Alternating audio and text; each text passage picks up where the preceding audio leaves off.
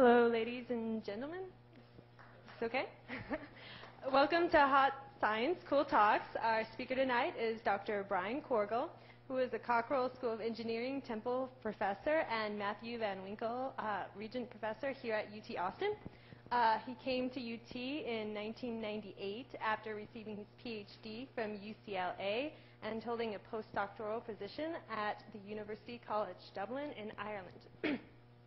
I am one of Dr. Korgel's graduate students, and his research in solar cells is one of the reasons I decided to come to UT. So we're really fortunate to have him here talking about solar inks. He has over 130 journal publications, and his work on nanocrystal-based solar cells was recently featured in Reader's Digest in their list of 25 inventions that will improve your life. So in 2007, he was a senior Fulbright Fellow to Spain, and he has received numerous other awards and honors. I could stand here all night telling you about them, but I don't think you came to listen to me talk. So without further ado, I give you Dr. Brian Korgel.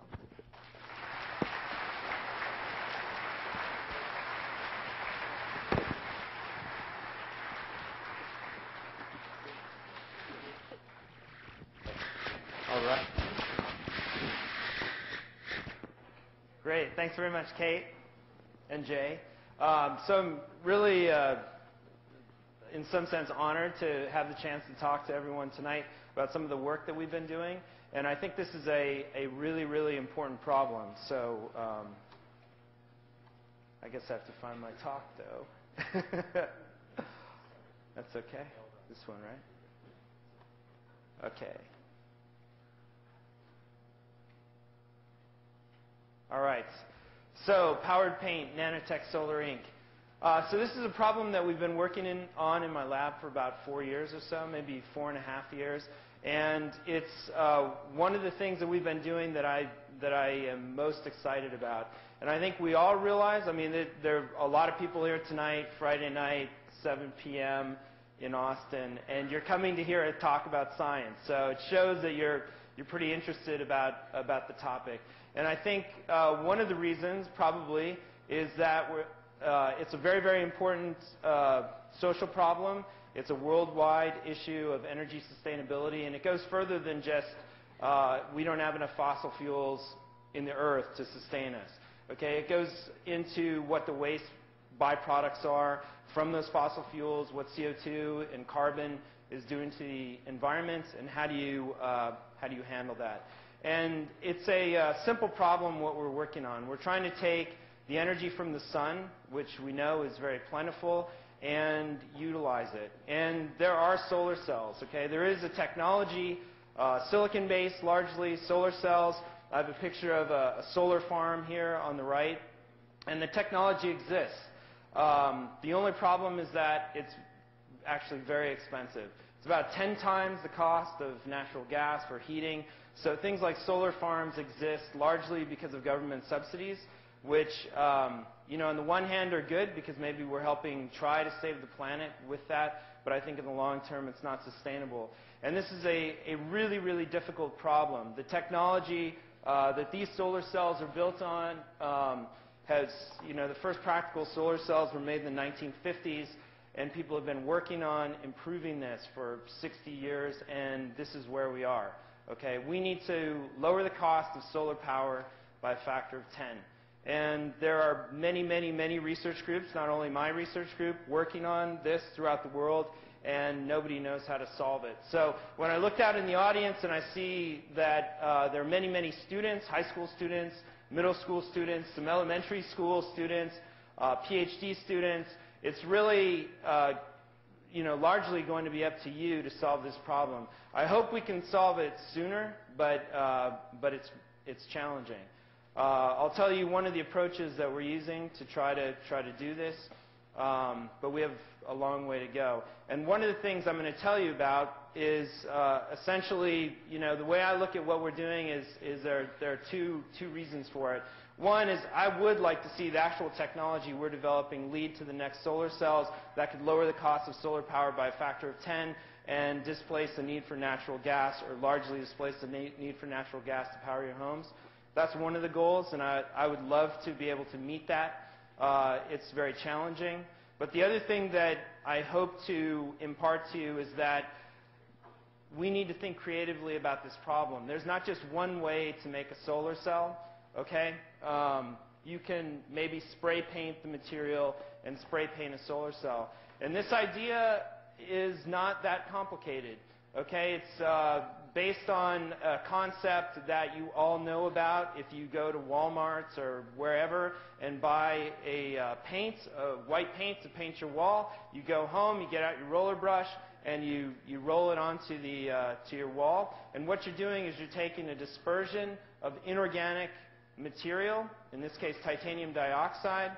They're little particles. They're floating around in some solvent. You roll that onto the wall, and that solvent evaporates, and you're left with an inorganic film. And what we're trying to do is essentially do that, take that process, that concept, which has been around for a long time, except the inorganic material we're going to put on our wall or on our substrate can actually be utilized in the form of a solar cell. So when we first started working on this 4.5 years ago, we didn't know how to make the material. Nobody knew how to synthesize this copper, indium, gallium selenide nanocrystals that we make to make the ink.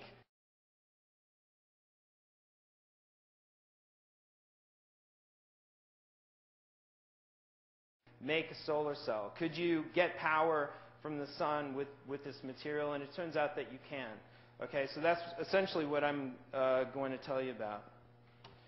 So to lower the cost of solar energy, I think first I want to tell you a little bit about how a solar cell works, so you can tell, you can leave the lecture thinking on your own, do I know what I'm talking about or not? Okay, so I'll tell you how a solar cell works and how we're trying to actually spray paint the solar cell, and I'll tell you a bit about how solar cells are currently made. Okay, so essentially to lower the cost of solar energy, everybody knows this. Okay, a very small amount of the grid is made up by solar powered farms, and they are much more expensive than fossil fuels. And one of the main reasons is because these solar cells are based on silicon largely, and silicon has to be processed with very, very high temperature and vacuum processes. And these processes I would consider slow. They're obviously fast enough so that you can build enough solar cells to make a solar farm, but you know it's too expensive. Okay, so what I want to do is change the way we make solar cells. So can we make solar cells the same way we print newspaper? So instead of running our material through a furnace at 1200 degrees C or 1000 degrees C under vacuum, can we print substrates with an ink that can absorb the sunlight and convert that to power? Can we create photovoltaic paints where one day maybe you would have a series of canisters of these paints that you could roll onto the wall of your house or the exterior of your house or onto your roof? Okay. Another issue, solar panels, if you think about it, they're brittle, okay, relatively brittle, they're heavy, and so if we can change the way our solar cells are, make them lightweight, flexible, out of plastic, something polyethylene, then we could dramatically lower the cost of the solar cells. And we could also change the way that we install them in houses. Instead of having these heavy solar panels where you have to reinforce your rooftop, you could maybe buy a roll of solar cells that are rolled up like a carpet. You bring them home and you get a ladder and carefully go onto the top of your roof and unfurl the solar cells, and then you hook it up to your house. That's essentially what we want to do, and if you could do that, you would lower the cost of solar energy quite a bit. So how a photovoltaic device works. First of all, you need a semiconductor, and this is actually the part of the device that we're trying to replace. Okay. Examples of semiconductors: silicon. Your computer is made of silicon. Gallium nitride. Your Blu-ray player uses a blue laser, and the source of that light is from gallium nitride. Germanium is another semiconductor. So semiconductors absorb light at certain wavelengths. They have different colors. And what we're trying to do is replace silicon or maybe cadmium telluride, which is used in some solar cells, with a layer of semiconductor nanocrystals. So the way the device works is light comes in from the sun, so the light has a certain amount of energy. The photons hit the semiconductor, and if the energy of the photon is large enough, the semiconductor will absorb that light. Okay, so the energy from the sun is converted actually into an electron or a hole. So if we look at the semiconductor, maybe we look at silicon. Okay, so silicon is a covalently bonded solid. You have these silicon atoms, and those atoms are held together by bonds, sharing of electrons. So there are 2 electrons that are held in these bonds, and those electrons can't move through the solid. What you need to do to make a solar cell is you have to essentially excite an electron so it's free to move. And this happens when light is incident on the semiconductor. So the photon comes in. If it has enough energy, the semiconductor will absorb that photon. The energy of the photon needs to be conserved, and that energy is converted into exciting an electron. Essentially, you're taking an electron out of its bonding orbital and making it free to move. So now if I have a piece of silicon and I apply some electrical potential between that silicon, that potential will force this free electron to move through the material. If the electron is tied up in the bond, it's not going to move at all, and I won't get any currents. Okay, so this is a phenomenon called photocurrent, okay, or photogenerated current. So the other thing to realize that is important is once you excite that electron, you leave behind a hole. Okay, so this is essentially the absence of the electron, but that hole has a positive charge, and it actually moves just like an electron, and it moves opposite to the applied field of an electron. And that's really important. Okay, so in the semiconductor absorbs a photon, you excite an electron, and you also create a hole. And that electron and hole, they move in opposite directions. And in order to get power out of your solar cell, you need to extract the electron and the hole. If the electron and hole, so the photon comes in, you excite the electron, you leave the hole. If that electron and hole recombines before you can extract it out, you get no power.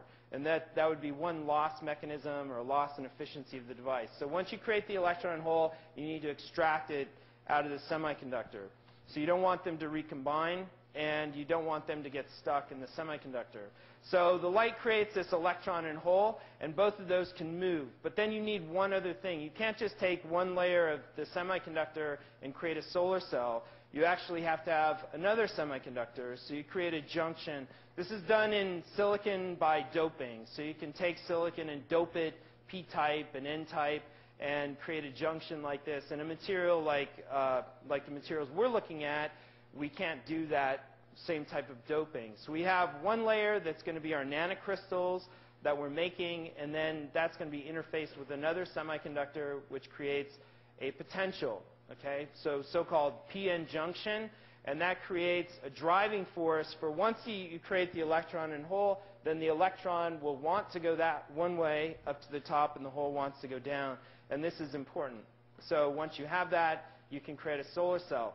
But then there's something else that you need. Okay, once the electron and the hole get to the surface, if they make it out of that layer, you need some way of connecting up the solar cell. So when I would talk to reporters, say about, hey, we're making a spray paint that you can make a solar cell out of, the first thing that people tend to ask is, well, how do you do that? I mean, don't you have to have some way of extracting current out? How does this layer of paint actually give you power?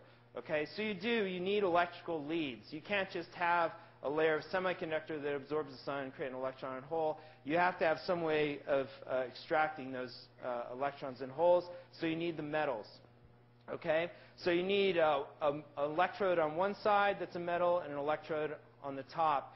There are metallic materials that are transparent. These are called transparent conductors. So a material like indium tin oxide, ITO, is a transparent conductor. You can use that on one side so all the light goes through it, is not absorbed. And so each of these layers in the solar cell can contribute to cost and can also contribute to losses in efficiency. So these are all research areas. What I'm going to tell you about is replacing that light-absorbing layer but people are working on the metal layers. They're working on making better interfaces. They're working on light management. How do you get the light into the semiconductor and have it absorb more? People are working on replacing the mechanical support, so making the support so it's not heavy, it's not brittle, but put it on plastics. If I'm making my solar cell by running it through a furnace at 700 degrees C, I can't put that solar cell on plastic because I'll melt it.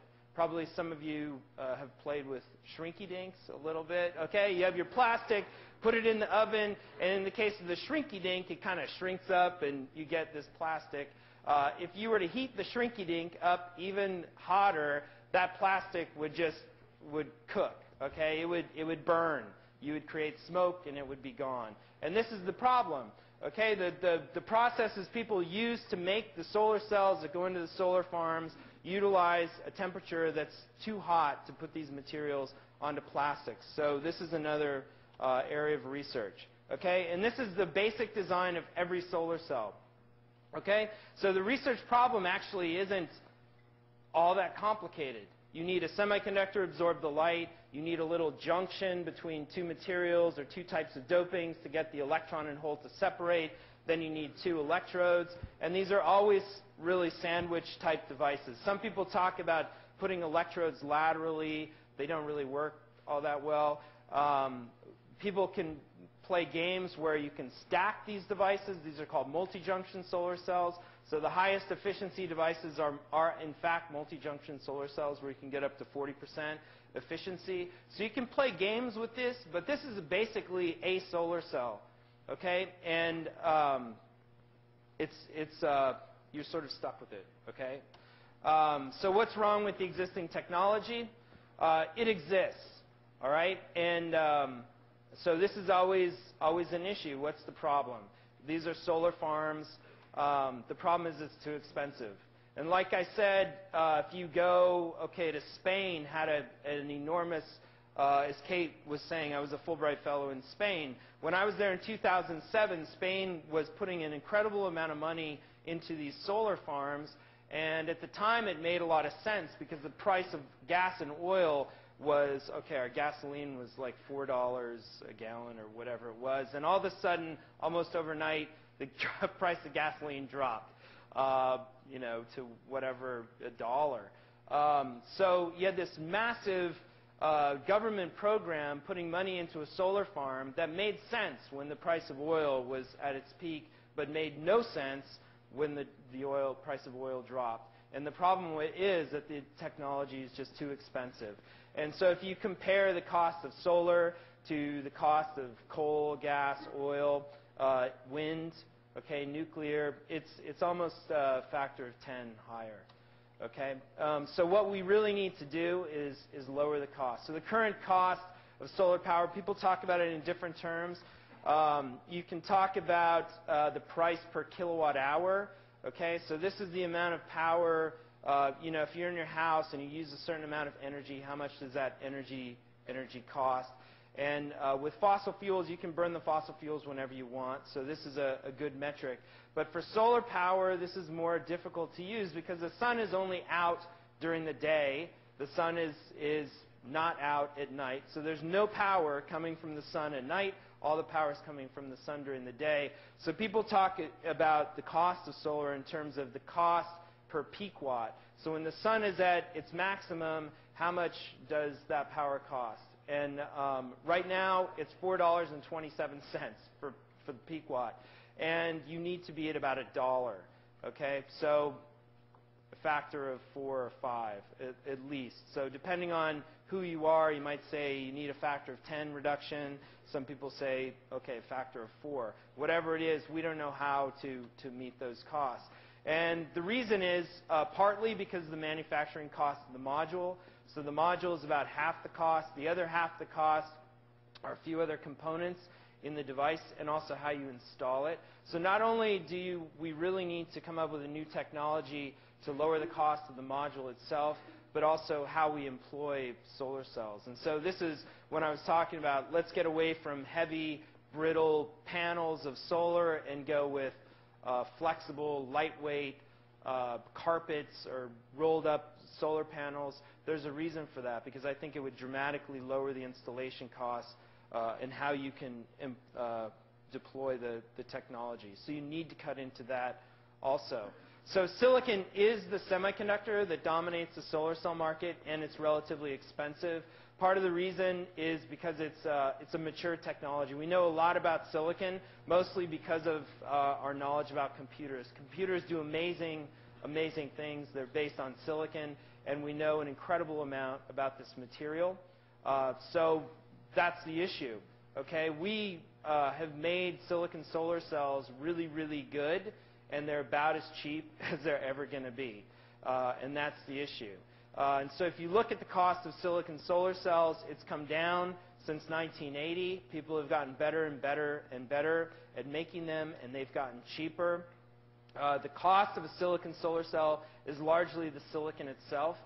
Silicon is one of the Earth's most abundant elements. It's about 28% of the Earth's crust. It's found in sand, so in SiO2. It's never found as Si. Okay? It loves to oxidize. So this is the problem. It wants to be SiO2, but we want it as Si, and it takes an incredible amount of money to take sand from the beach and extract silicon out of that sand, and then recrystallize it and purify it to incredibly high purity to get these solar cells work.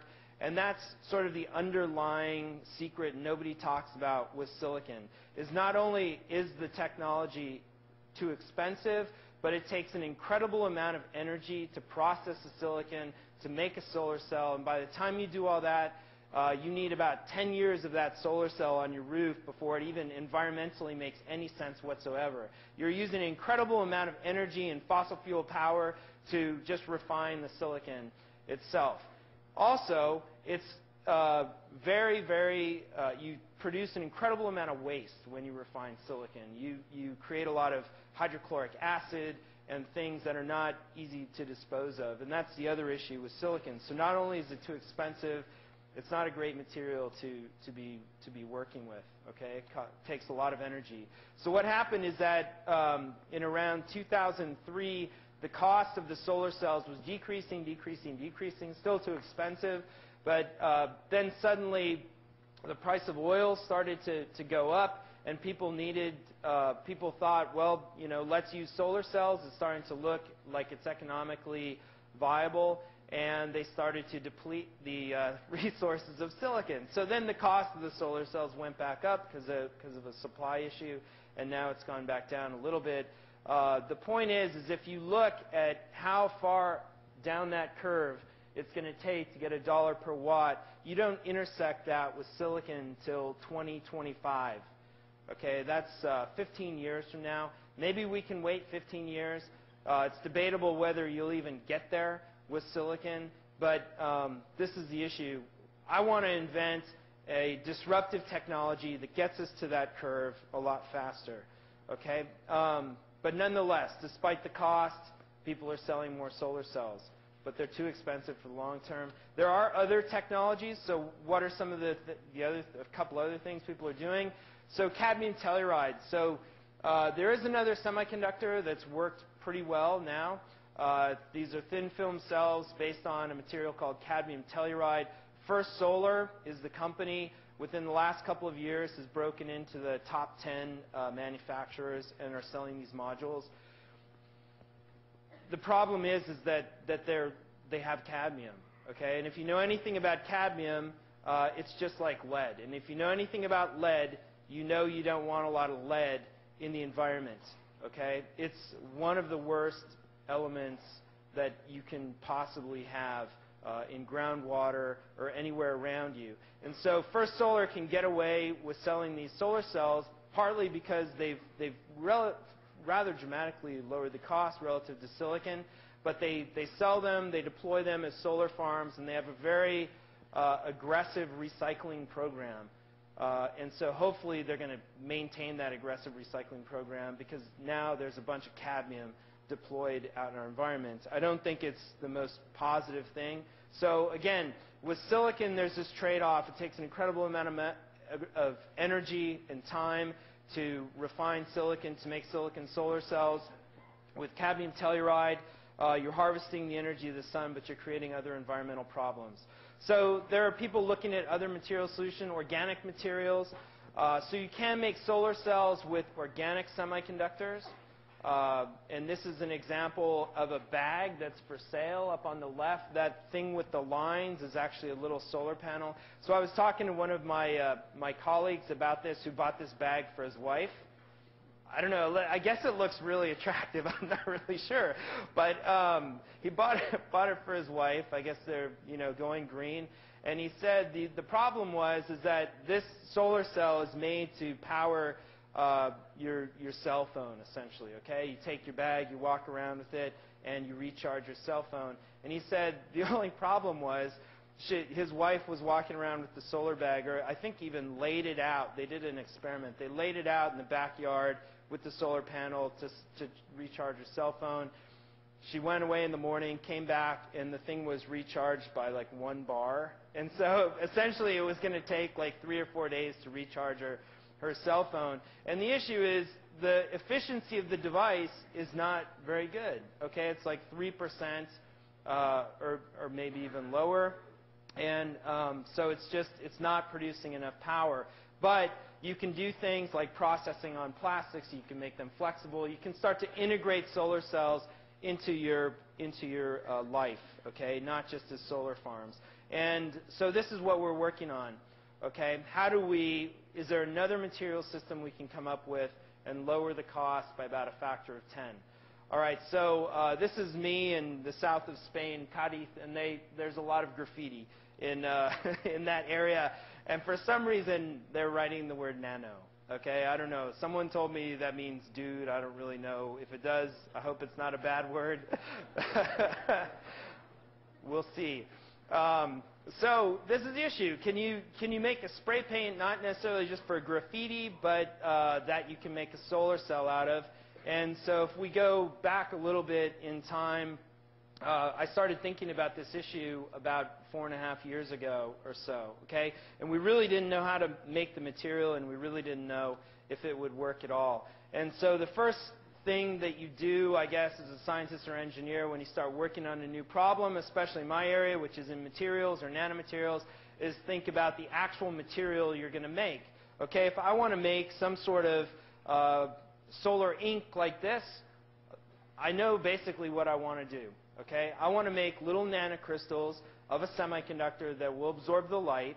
I will disperse those nanocrystals in a solvent, and then I will coat that onto a substrate. The solvent evaporates, and I'm left with a solid inorganic layer of materials. Really simple concept. Okay, but what is the material that you're going to use?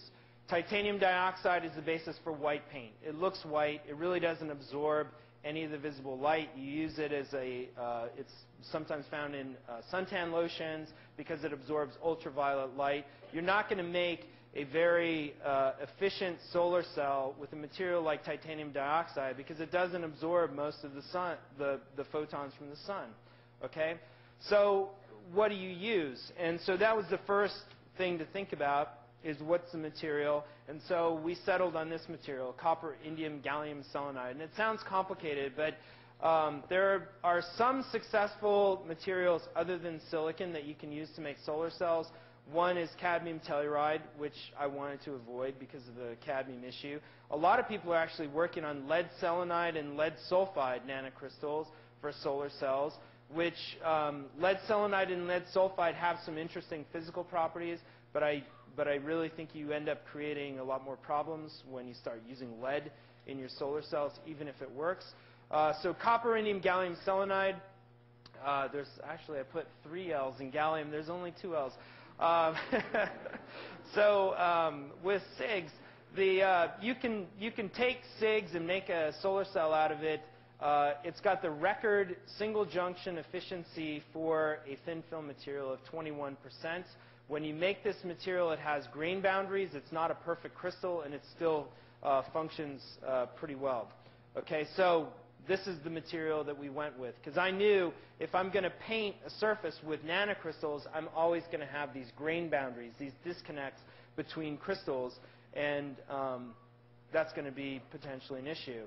So what we do is a lot of chemistry. So this is in the background is a Schlenk line. That's an undergrad who's graduating this year, who's done a lot of work in my group, Daria Reed. She's an undergrad chemical engineer. She's got her name on 2 papers now, I think, and then she's going to work in my lab a bit more next year, and our goal is to get a couple more papers. So she's doing great. And this, in fact, is her on a spot that Fox 7 News did about our work. So she's been on TV also. So I think she's actually more famous than my grad students. Perhaps. Don't tell them that. Oh, sorry. So that's Daria. So, first we had to develop the chemistry to make these nanocrystals. And when you're putting 4 elements together in a flask, you could get anything. And really, if I go back 4.5 years ago in time, this was a really critical thing to be able to do. Because I didn't tell my grad students this at the time. I just said, hey, let's see if we can make SIGS nanocrystals to do this solar thing, and then was really excited about it. But deep down, I thought, there's no way these 4 elements are going to combine and make the right thing. They're just not. And but this is what, being a professor, you sort of have to put on your poker face and go, let's do it. And so we did. We combined the elements, and it actually works. This is a really stable material, and so we can make these nanocrystals. Notice that it looks brown up there, so it's absorbing all the visible light that's coming in. So that's one of the important attributes of this particular material, to absorb the light. And so for any of you who are out there who want a bit more technical information, we're making the chalcopyrite phase of copper-indium gallium selenide, which you can tell from the X-ray diffraction pattern, and the band gap energies are out 1 eV, which you expect, and these particles are crystalline. Okay, so we can do it. So we published a paper in JACS, Journal of American Chemical Society, in 2008. So this is essentially the premier journal in chemistry, and it's been really highly cited. It was published at the end of 2008. It's got about 60 citations, which is a fair number. And so a lot of people are really interested in this area and how do you utilize solar energy better. So this is the device structure that we're looking at. It should look somewhat familiar. My pointer's not really working. So you've got a support. Usually this is on glass. You have a metal layer at the bottom, which for SIGs is usually molybdenum. We're trying to put this layer as the nanocrystals. On top of that, we have a thin layer of another semiconductor, which unfortunately, I know I've been really negative about cadmium, but it is a thin layer of cadmium sulfide. And nobody knows how to get rid of that. Okay, people are looking at zinc sulfide, but it's a really thin layer. But still, that's potentially an issue. Then zinc oxide, and then a metal. So this is the sandwich.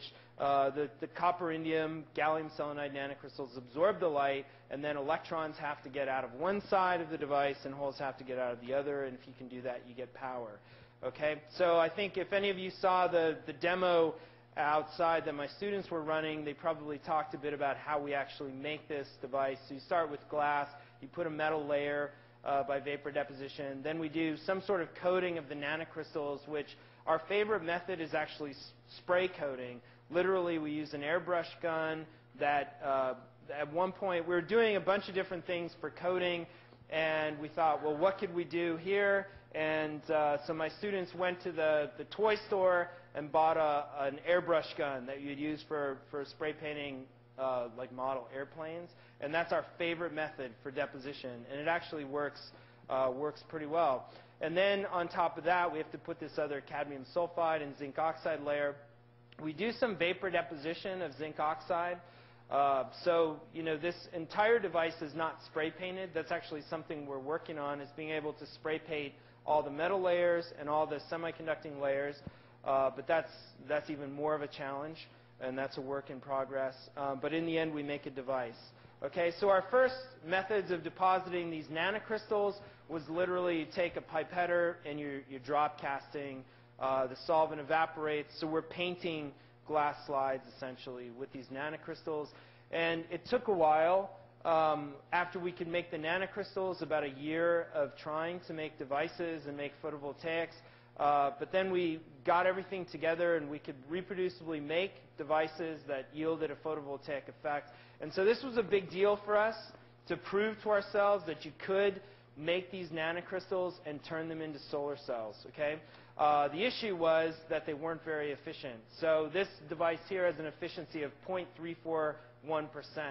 Okay, so to put that into perspective, the theoretical maximum efficiency for a single junction silicon solar cell is 31%. So you can never get to 100% on one of these single junction devices, okay? You can get above this 31% if you start stacking devices as multiple junction devices. That's how people have gotten to 40%.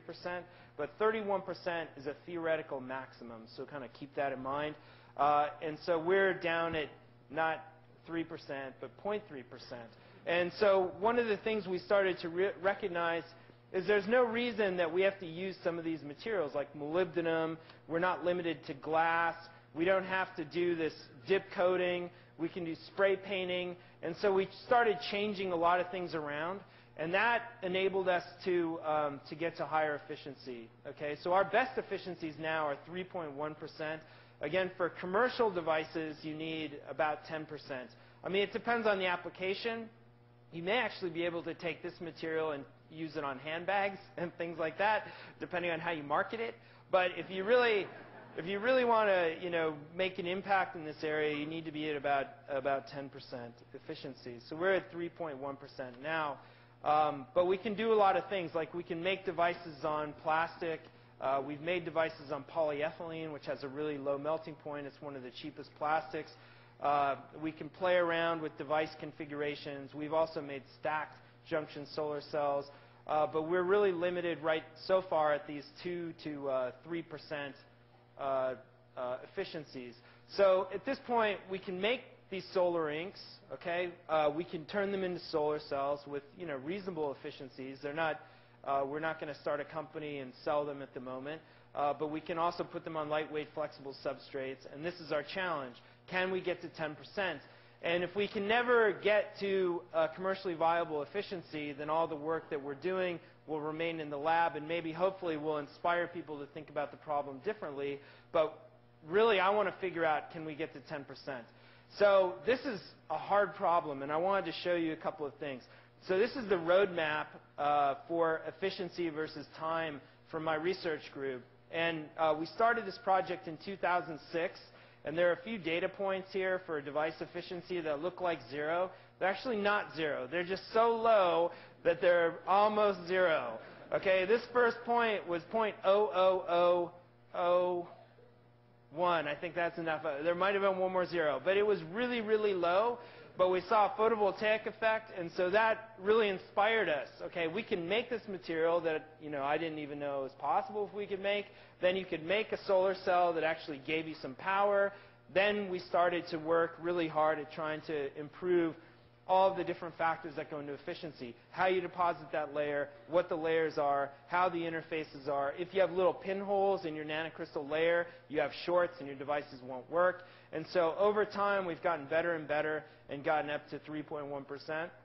We've tried a few different things as well, including going to some high temperature annealing. But really, I want to try to avoid that as much as possible. And this is the real issue here. Okay, the light comes in, you create an electron, you create a hole, and then you need to get those out. And the problem is that our devices, the device layer is made of these nanocrystals with a lot of interfaces. And at those interfaces between the nanocrystals, the electrons and the holes can get trapped. Okay, if they get trapped, they sit there for a little bit, and then they relax, and you lose them. And that's our largest loss of efficiency. So our highest efficiency devices, so this is power conversion efficiency. This is taking all the power that's in the sun, converting it to electrical power. We can convert 3.1% of that power. And if we look at the actual device layer, the layer that absorbs the light, it's actually very, very thin. It's only absorbing a fraction of the light. Okay, so this is a picture of a typical nanocrystal device layer on glass, and you can almost see through it. And so what that means is most of the light is just penetrating through the layer. Okay, the layer has to be thicker to absorb most of the photons. So we're already losing a huge amount of energy from the sun just because our device isn't even absorbing it. So the first thing is we're thinking is, hey, let's absorb more light. I mean, right? Seems obvious. So then we deposit thicker layers of nanocrystals. You absorb more of the light, but the problem is the efficiency doesn't go up. And so we can do some measurements where we're measuring something called the internal quantum efficiency. And what this is every time you absorb a photon and create an electron and a hole, then what fraction of those electrons and holes actually make it out of the device's current. That's the internal quantum efficiency. So it's not the same as the power conversion efficiency, which is total energy in the sun converted to total power in your device. This is actually looking a little more microscopically. What's happening in your device? Once you excite an electron, does it make it out? And for our most efficient devices, the devices that have 3% power conversion efficiency, the internal quantum efficiency is about 40%. Okay? So the world record SIGS devices, these devices that are made with high temperature processing that have a record efficiency of 21%, have an internal quantum efficiency that's close to 100%. Okay? So we're 0.4 of that. So if we had a perfect device that absorbed all the layer, then our device would be about, what if I can do some math, about, what is it, 6% or so. Okay? But the issue is that if we make our devices thicker and absorb more of the light, then the internal quantum efficiency goes down. So the electrons in the holes get stuck in this layer. And so really what we're trying to figure out is how do we make the electron and holes move more effectively and still use this spray painting approach. And that's what we're working on. So Kate mentioned this, and I wanted to show it. So this year, so Reader's Digest does this thing, I think they do it every year, where they have little blurbs on 25 inventions that will improve your life. And so ours was number 12, spray-on solar panels. So this is amazing. I've had friends of mine's moms who say, hey, I saw this thing from that guy you know, Brian Korgel, is number 12. And so the issue is that these reporters sit there and they talk to you and they're like, okay, when's this going to be commercial? And I say, I don't really know. It's not working at the moment. We can make it 3%. We have to get to 10%. They say, well, the public wants to know. How long is it going to take? Finally, they just beat out a number. You can't get off the phone with them unless you say something. So finally, okay, 3 to 5 years.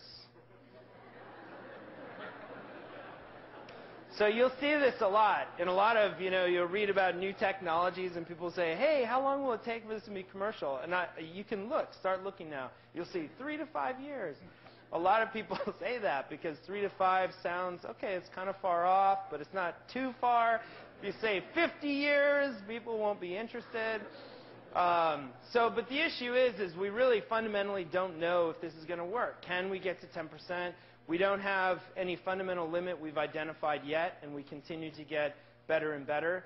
But if we don't get to 10%, it's probably not going to be commercialized. So we don't know. So this is the challenge at the moment. Can we get from 3% to 10%? Can we figure out how to engineer this system, still doing spray painting, et cetera, and get there? So really, there have been 3 grad students who've worked on this for the past 4 years. I'm just noticing, so Brian Goodfellow here looks almost as young as I do in my photo that was on that flyer.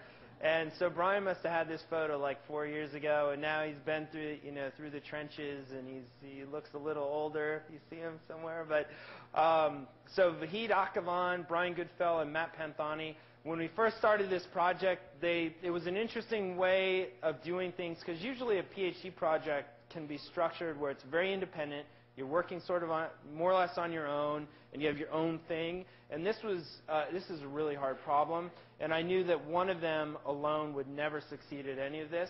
So I decided to throw them together and partner and work on this. And it's been a really interesting educational exercise. And I think that they've, in the end, all done something really special in terms of contributing to the project. But I think that in the end, without them working together, without this teamwork, we wouldn't be anywhere. And then I also wanted to point out these 2 undergrads, Daria Reed and Danny Helbush, who were really instrumental in the project as well. And like I said, I mean, so Danny is now doing a PhD at Berkeley. I wanted him to stay at UT, but for his own good, he's at Berkeley now, so that's okay. But he did a lot on this project, and so has Daria.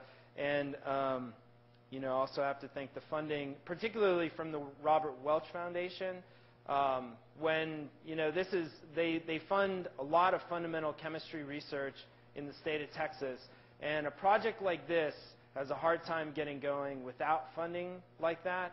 And so, just for any of you who have an influence in the government, the federal government and the state government, you should really tell your senators, okay? Tell Kay Bailey Hutchison. I mean, she's a big fan of science, but you have to tell them, I mean, there will be no innovation in this country unless there are these fundamental small seed grants that let you pursue sometimes what seem like sort of crazy ideas at the time. But then people start working on this, and after a while, you start to really believe in it.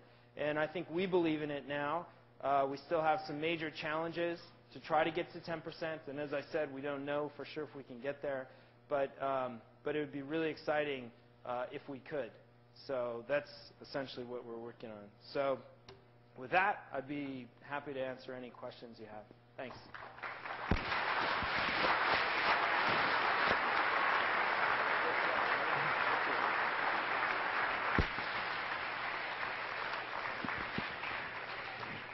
Okay, Professor Korgel will be happy to answer some questions and put the lights on so we could see who's asking the questions. Go ahead, Brian. Just go ahead and pick people.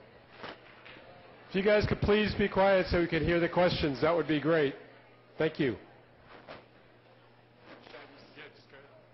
Okay, right. Yeah.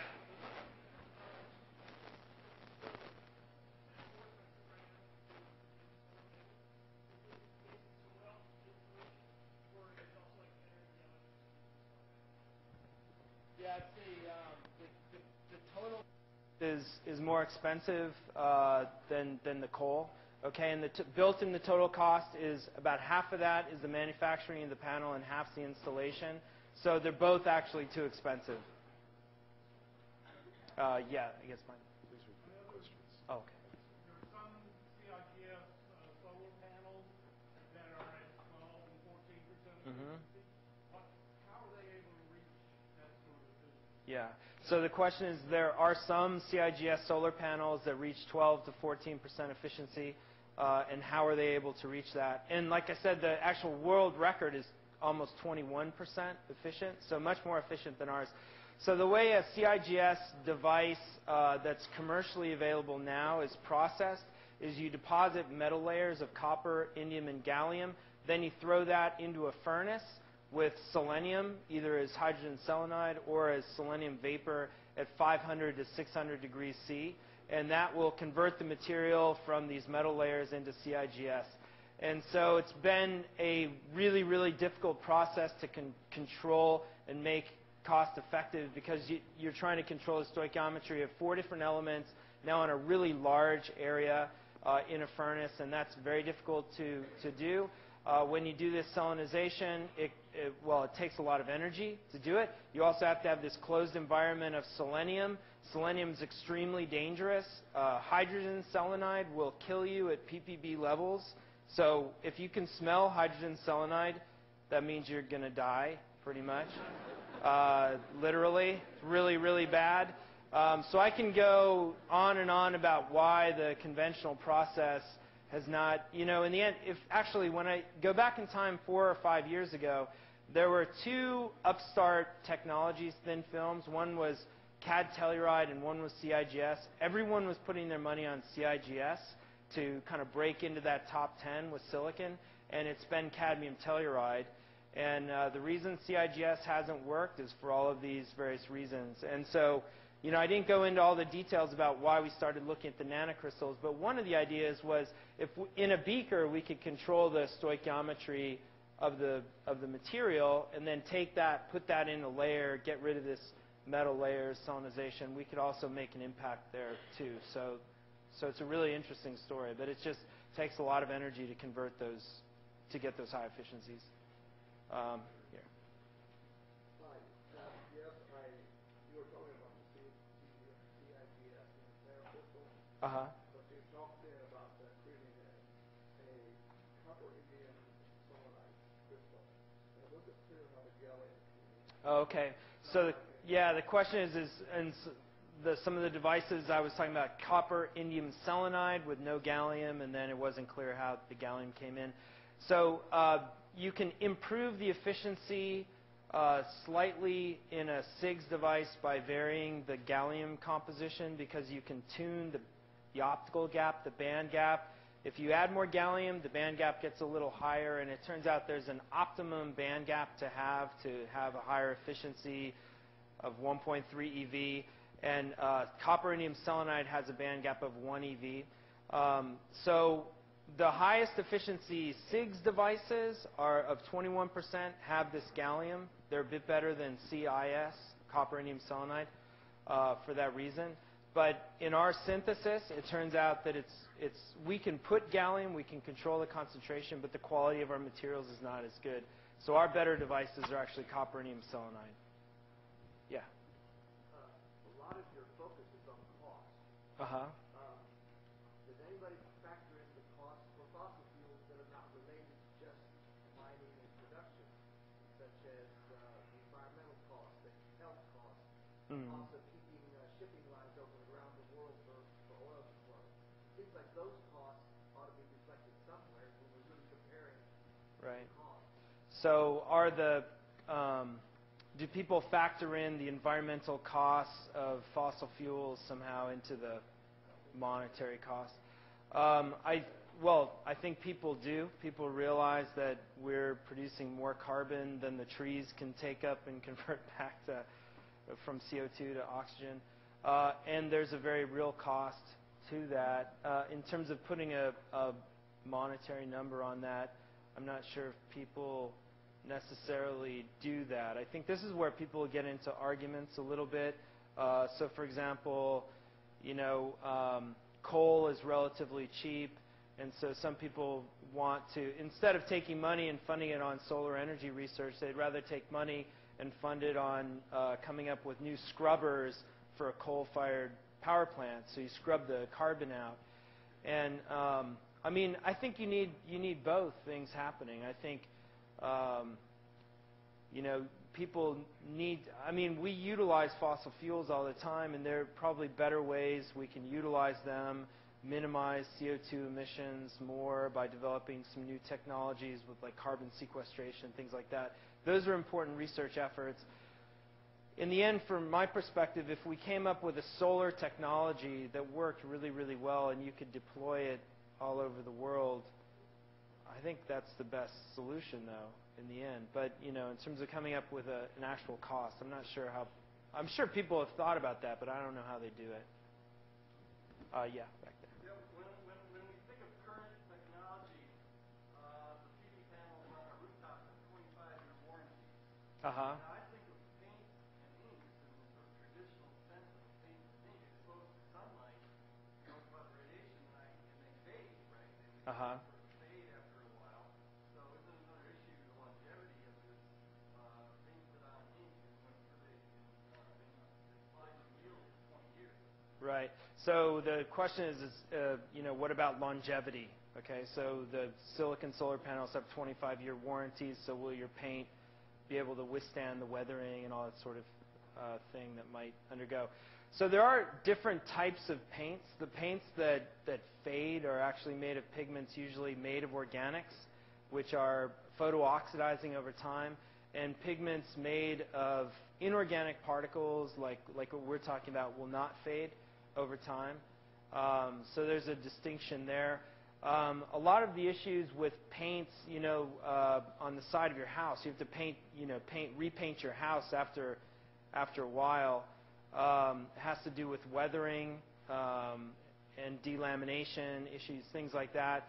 And in this case, you'd be taking the painted material and you'd be encapsulating it into something else. So yeah, I think you could deal with the durability issues, But the lifetime issue is an important one. If we got to 10%, then the next issue there is how stable are they?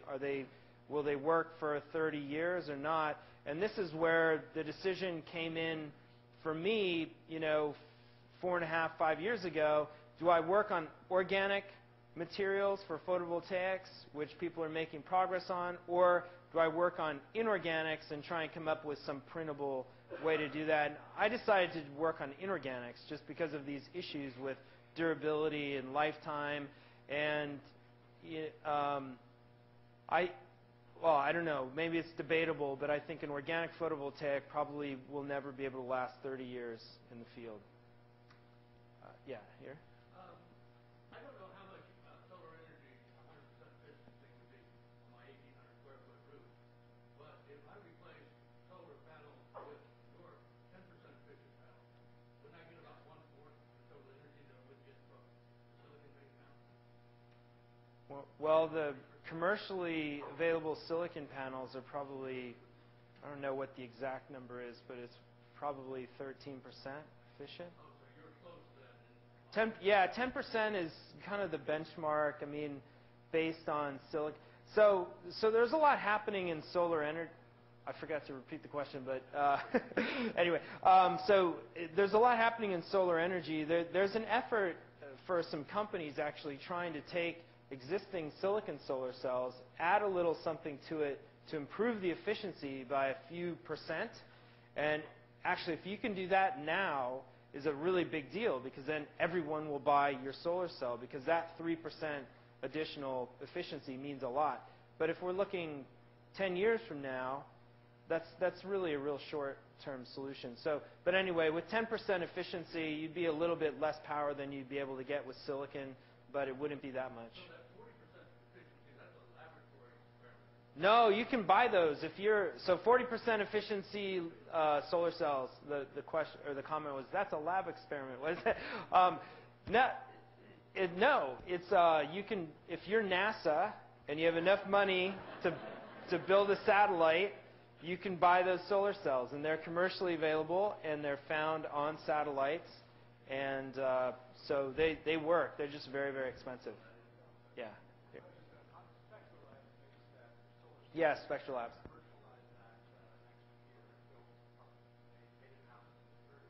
Okay, yeah. So Spectral Labs makes the these 40% efficiency devices, and they're going to make them available to the public next year, was the comment. And so another thing people are doing is the way that you can utilize these very expensive, very high efficiency solar cells is by using something called solar concentrators, where essentially, if you think about a solar panel, it has a certain amount of surface area, okay, and so there's a certain cost per area to make them. And so if you take a device that has a much higher efficiency, you can get away with a lower surface area to get the same amount of power. And so what you can do is kind of take, in a way, it's like a bit like a magnifying glass, and then you take the light from this area and magnify it down onto this smaller one, and then you can play that cost game, and then the cost actually goes down a bit. So that's another thing people are doing. Yeah.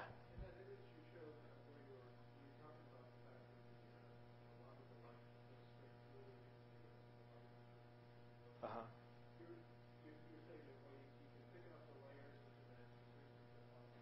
Uh-huh. Would it make sense to tune the farm efficiency to be as good as you can and put multiple layers, like 2 or 3 layers on the cells, one under the other? Yeah. Yeah, it's a really good point. So,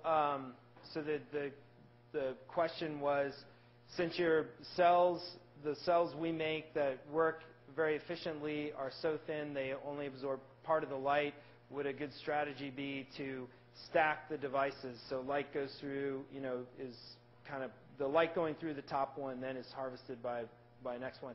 So stacking them, and that we've actually done that. So in one of these papers that I showed, we were stacking devices just for that reason, and we can improve the efficiency. We can get multipliers of the efficiency of one device. The problem that the reason we haven't gotten above 3% though doing that, and the reason is in order for all the light to go through, then you have to have your top contact and your bottom contact be transparent. So they have to be transparent, both transparent conductors. And it turns out that you end up with some losses there. These transparent conductors aren't as good as like a gold foil or something. And so that's a really good strategy, and I think that maybe that's the way to do it. But then you create other engineering challenges as well. Right here? The photons from the sun have many different frequencies. Mm-hmm. And you're needing a frequency for the silicon Mm-hmm. electron. Right. Can you filter those photons before it comes down? So emphasize the amount of photons that are going to be at the correct frequency. Uh-huh. More harmonic. Yeah. So the comment was, or question was, the sun has a range of photon energies. So can you filter the right photon energies to enhance the signal from those or something? Well, you can play different games with the photon energies. So if your semiconductor has a certain band gap or absorbs an energy that's really high, there's a bunch of photons that aren't absorbed by that semiconductor, and so you lose those. If you take a semiconductor with a really low band gap that absorbs all the photons, you actually have a lot of losses. The electron gets excited to really high energy and immediately relaxes, and you lose a lot of energy that way. So one thing people are doing are stacking different semiconductors with that sort of select for different photon energies, and we could potentially do something like that also. So maybe that's the type of filtering you're talking about, but it would basically be going with your approach of stacking, but now you stack where you're varying the wavelength of light that's absorbed by each layer also by changing that chemistry of the nanocrystals. And we could do that in our process too. We have a question here from the webcast audience. Mark is watching from Selkirk, New York, and he asked this question. You probably never heard this one before. How soon will this be available? They need to know. That's right. Where's the camera? 3 to 5 years. Yeah. Yeah. Well, we don't know for sure. I mean, we need to see if the technology works. Okay. But yeah, it's realistic. It could be 3 to 5 years. I mean, that's a realistic number, although it may never work, right? Okay. Yeah.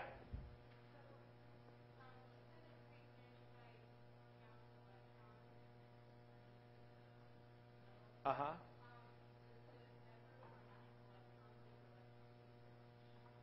Oh yeah, that's a good question. So the power is generated by electrons sort of going out of the circuit, and then do you ever run out of electrons?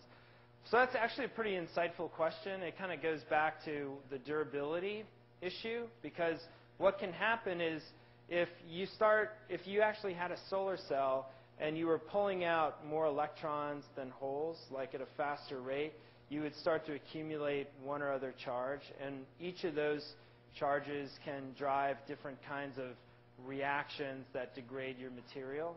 And so if, maybe not exactly along the lines of what you're saying, like running out of electrons, you wouldn't, because in the circuit, you're actually, in the end, you're replenishing the electrons that you take out. But if you didn't, if you were extracting like more holes or more electrons, then you could get photooxidation, and that would lead to decomposition of the material. And that can happen. Back there, yeah. Yes, you. Okay, so if in like 3 to 5 years, if it's like available, would you be able to buy it and like take roots it and like replace like solar panels with it? Like, would that work or not? Would it work if it were? Would you be able to buy the solar panels in 25 years if it worked? The paint. The paint. Yeah, would you be able to paint something with it and use it for solar energy?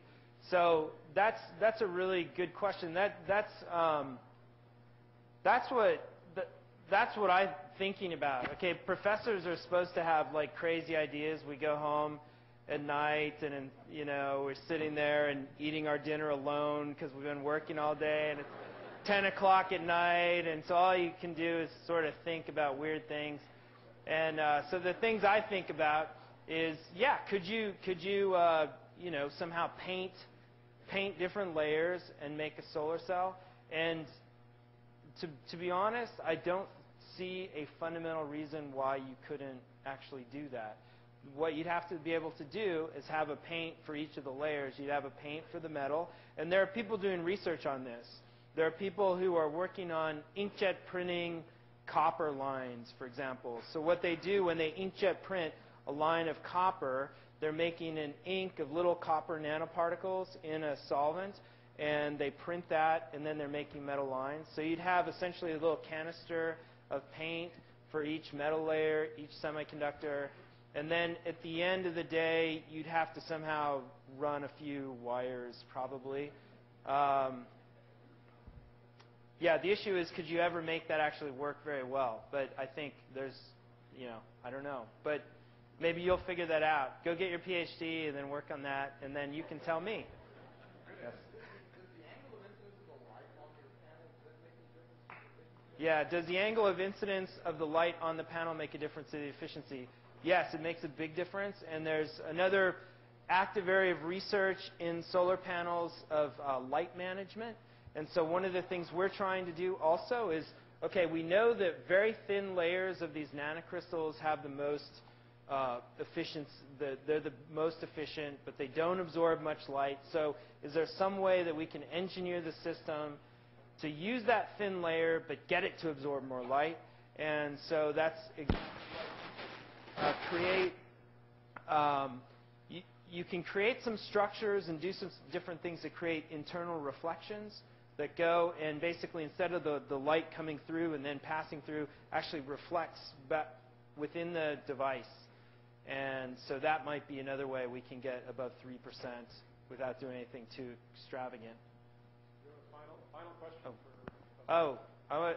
Sorry, I'm going to have the person in the red, yes.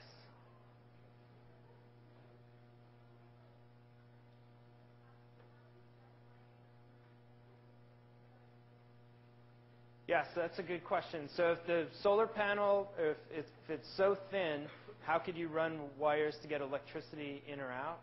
And this is a game you have to play, because all metals reflect light. They absorb light. They don't let light go through, right? If I think about a pane of glass compared to like a stainless steel sheet, the light goes through the glass. It doesn't go through the stainless steel. So all metals reflect the light and don't let it through. And so there's a trick that you have to play, and which a lot of people do. I think the thinness of the device is not the biggest problem. It's like, how do you make metal contacts, say at the top of the device, that also let the light go through? And the way people do that is they make grids of thin little lines of metal. And so the panel itself is essentially the bottom of the device might be non-transparent. Then you have your semiconductor. Then on top of that, the light has to come in. And what you can do is you have to have the metal on the top, but you make little thin grid lines. And the key is, how far apart can you get the grid lines to still get the power out? And how close together do you need them? And if they're too close, they block all the light. So it's kind of tricky. Let's thank Brian again.